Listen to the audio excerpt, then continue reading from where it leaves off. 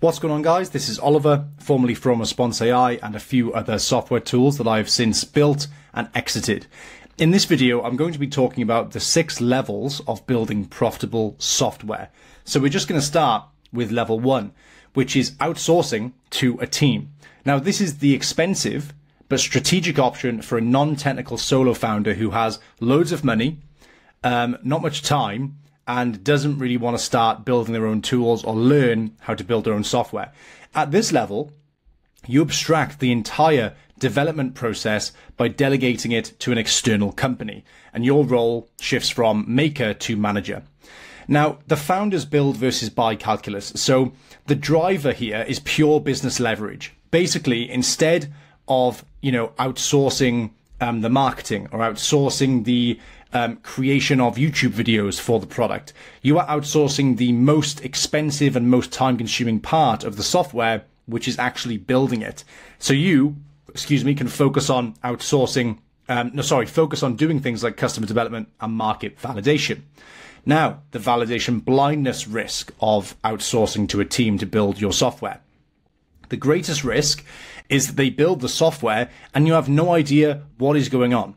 So a technical founder can mitigate this by outsourcing only tactical tasks like building APIs or, building backends, etc., while personally code reviewing the freelancer's work to ensure quality. So a non-technical founder, however, is validation blind. You can provide wireframes or ideas or suggestions, but you have no way to assess the quality or security or scalability of the code that they've built for you. And you've inherited 100% of the technical debt and risk, and you paid thousands of dollars for it. So how to manage a team? Define the scope, mandate the stack, so mandate what tools they use and the process they build, demand visibility through project management tools like Jira that they'll probably be using, and protect your intellectual property. So if you have an idea that you think is really special, make sure that they sign NDAs on that and service level agreements. Now, level 2 is God mode, crazy maniac stuff, right? This is the manual coding from scratch. So writing every line of code by hand, guided by only your brain and what you know about code, right? Now, the critical analysis for this approach is ridiculous. The goal of a SaaS product is not to have the most elegant or minimal or human code. It is to solve a customer's problem so that they pay you money, right? Level 2 forces you to reinvent the wheel by spending hundreds of hours building solved problems. You are not smart if you solve user authentication. Someone did it years ago. If you build subscription billing, someone did it years ago and you can use it today. And team management or back ends or that kind of thing, someone did it years ago, and these features are commodities and they don't make you smart to waste time on them. And while this offers absolute control, the control is an illusion because you're trading time to market for technical purity, right? It's a trade that almost always leads to business failure because the cognitive load of managing every detail is insane. And I just don't recommend it because you're going to run into bugs that you can't avoid, that you don't know how to solve, and it just takes ages. The only actionable advice, if you are in level 2, is just try and graduate from it. So never build an MVP this way. It's going to take years. Never, never do stuff in production unless it's really surgical optimizations. And for learning, sure, if you want to learn how to build things from scratch for this, for the sake of a hobby, then do so. But if you're trying to build a software to make money, just don't manually code, guys. It takes too long. Now, frameworks and boilerplate. So this is the industry standard for a lot of solo founders, and it's a recommended level. I recommend it. I use it myself. It involves using pre-built code to handle common tasks, right? To allow you to focus on the main product that you're building. There's 2 layers. There's frameworks like React, Django, Rails, that kind of thing. That's a structure that provides a conceptual model. So in other words, a framework like Phoenix solves a developer's architectural problem by providing good structure for the code. And React, for example, is just easy to use. It's easy to read. The founder takeaway is that this is good, but it's still time consuming. You get a structure, but you still go back to level 2. You still have to code things from scratch. Now, level 3, number 2, is the SaaS boilerplate. So ship fast, SaaS Pegasus, make a kit, open SaaS, that kind of thing. This is a complete starter kit built on top of a framework, and it moves beyond structure to provide ready-to-use production-grade functionality. So things like user authentication, Stripe integration, database setup, admin dashboards. And this is the single greatest accelerator for a solo founder, because a mature boilerplate represents community work, community reviews, hundreds of hours of, complex and non-differentiating features. And it allows you to, ship really quickly. Now, the con of this level is that basically you can design your way out of this con, and this problem is that all of the boilerplates look the same and act the same. So you can just take the boilerplate and put it into Cursor and just start building on top of it, and that's okay. But remember that you are accepting a generic looking tool that looks like thousands of others for the sake of speed, but you can just obviously design out of that. So you can buy a boilerplate for like $100 and then choose the stack that you want. So for example, you can buy React boilerplates, you can buy Next.js boilerplates, you can buy Python, whatever it may be. Then focus on the core loop. So what is the one unique feature that solves your customer's problem? Now, there's obviously loads. I'm not going to just go through all of these, but you've got Shipfast, Pegasus, MakerKit, Gravity, OpenSaaS. All of these are different pricing, and they sort of like fit where you are at different points, and they all use different frameworks. So pause this, guys, if you want to have a look into it. Now, level 4 is the augmented coder. So the core concept here is that you are auto-completing code, and it's damn slow.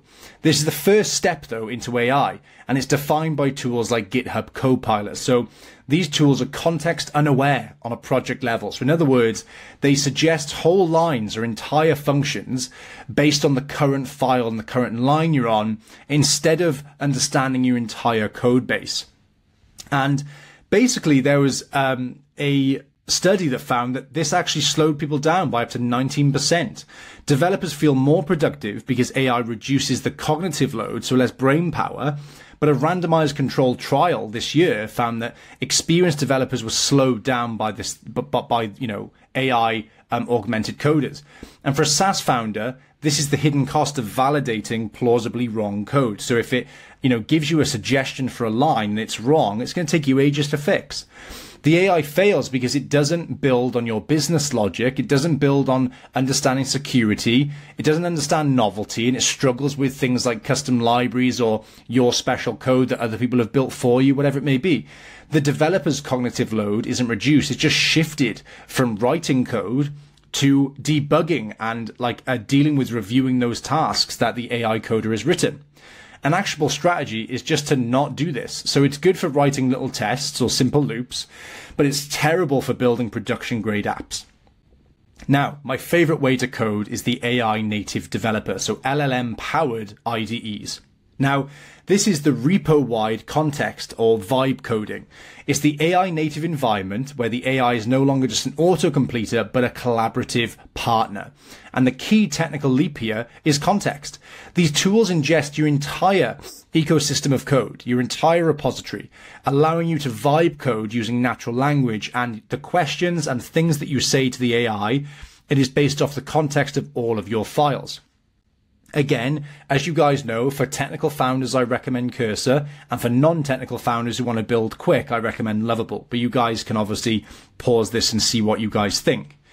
Now, the LLM-powered IDEs, there's a 164% speed up, but then you hit something called the production gauntlet. So the AI acts as a cognitive partner, it debugs things, it analyzes bottlenecks, and it makes you way faster.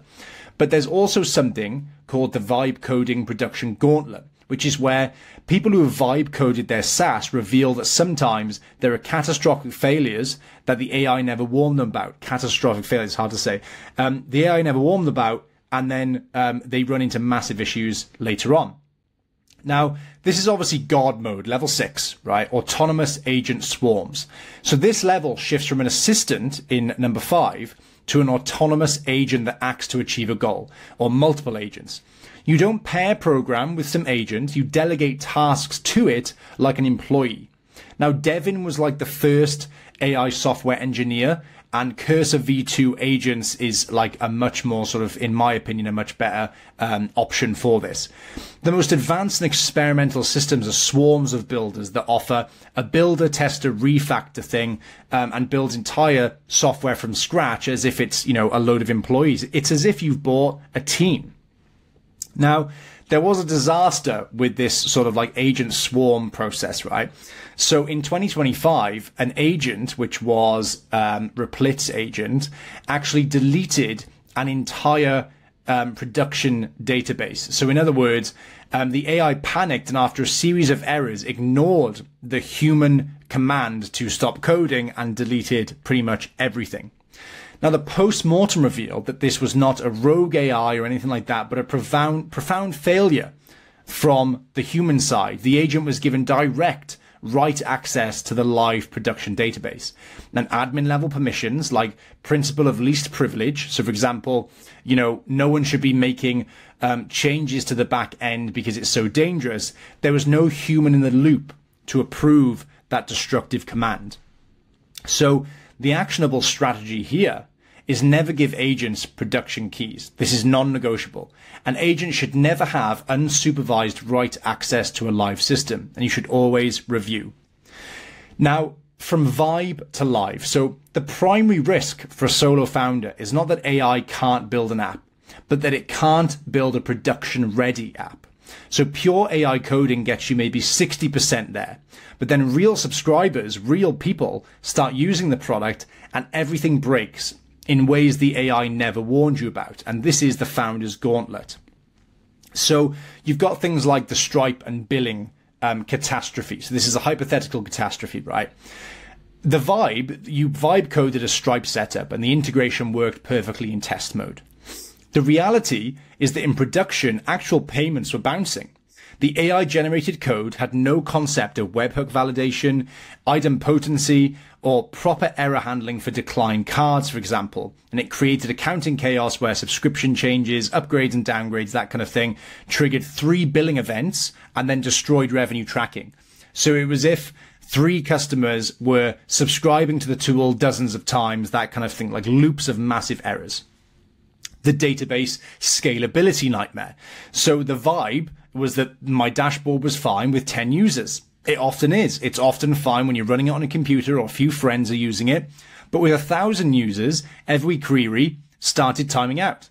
The AI suggested caching, which is just like a bandage over a bigger problem. And instead of solving the root cause, it started creating, there was garbage queries. There was no pagination for the data. It was just calling loads of data at once and causing loads of problems.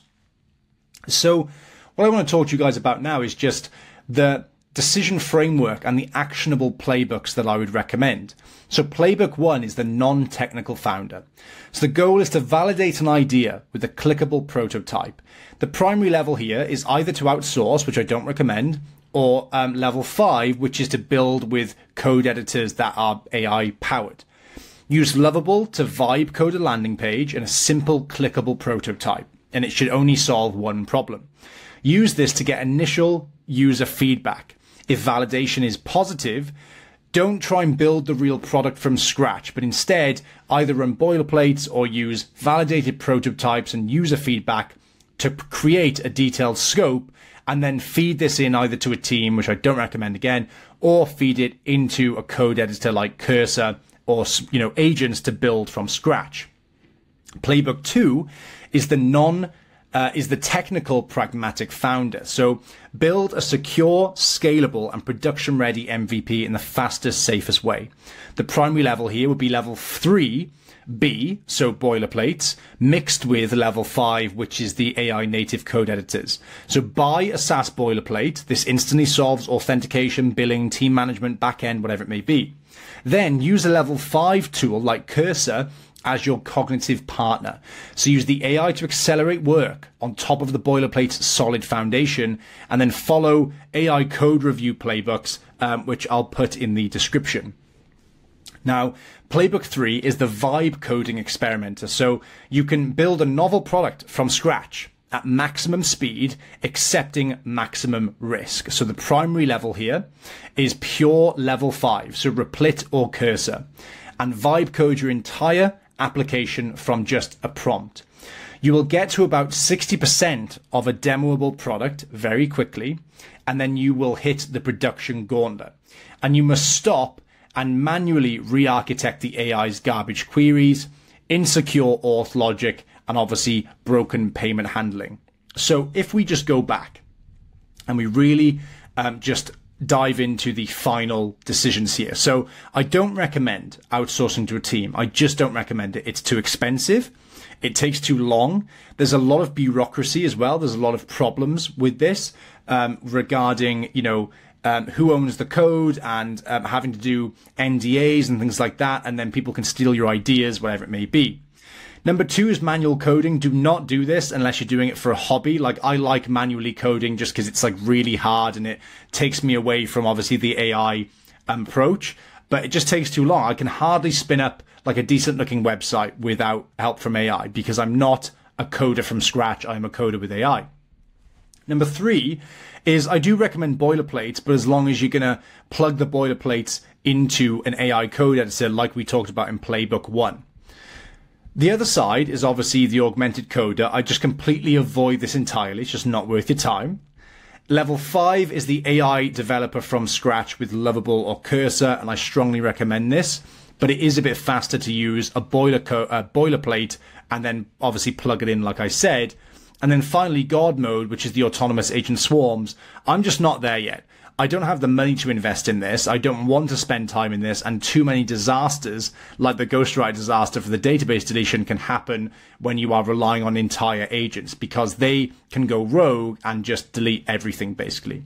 So that is the end of my analysis on this, guys. Like I said, my final process I recommend is to buy a boilerplate or start from scratch with AI native developers and go from there. Any problems at all, give me a shout. Any questions, let me know. Take care.